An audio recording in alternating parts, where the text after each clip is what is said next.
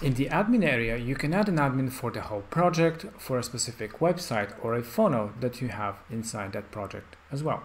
So by clicking on add an admin, you can see that you can add different access. By default, it will be selected to give access to the whole project.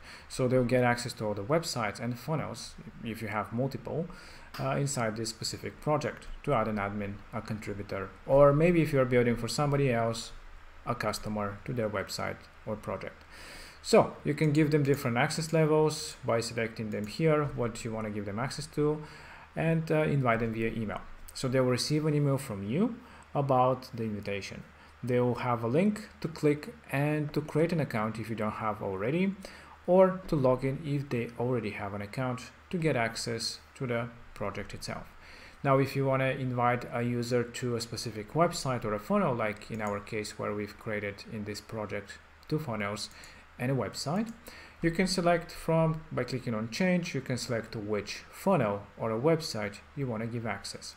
And by again clicking on the change, you'll be able to select which funnel or website, what kind of admins you have. By default, you'll see yourself here as an admin, as an owner for the whole project. And again, you can change the ownership by clicking on the 3 dots of an admin and make them an owner instead. So this is how easy it is to add an admin to the website, to a funnel, to a whole project, and give them different access levels and invite them via email. I hope that you enjoyed, and if you have any questions, just let us know.